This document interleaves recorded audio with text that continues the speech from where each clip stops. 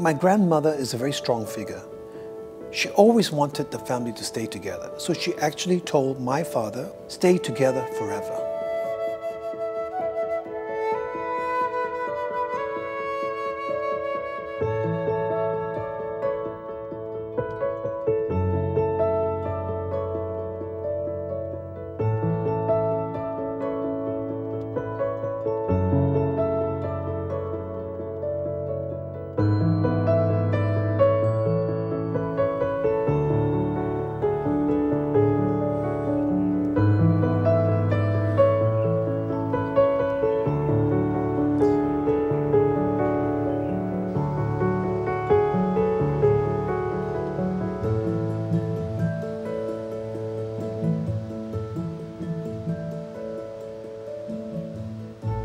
The ground floor of this house is totally for entertainment. It's only for parties, or for having guests around, for having even our private dinners.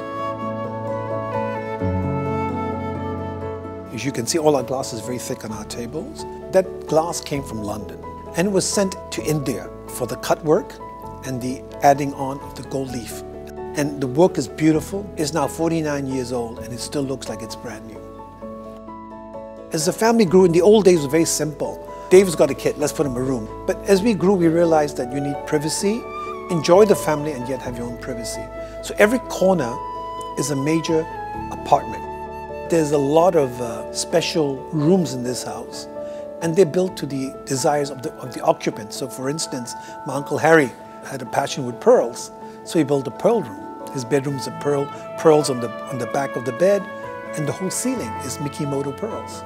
My father is very traditional, very Indian, so his bedroom, his whole section is Indian. And in my dad's room is a very fantastic brass, like a swing chair. And actually I loved it so much, I insisted I get married on that. So each apartment belongs to one of the 6 brothers.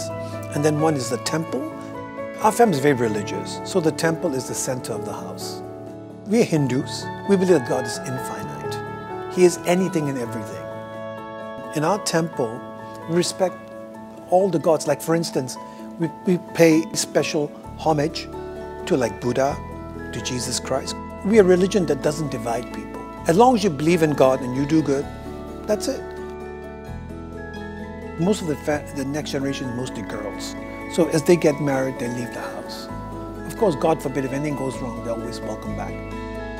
If you divide a family into different places, they divide it physically and then emotionally. They start to think separately.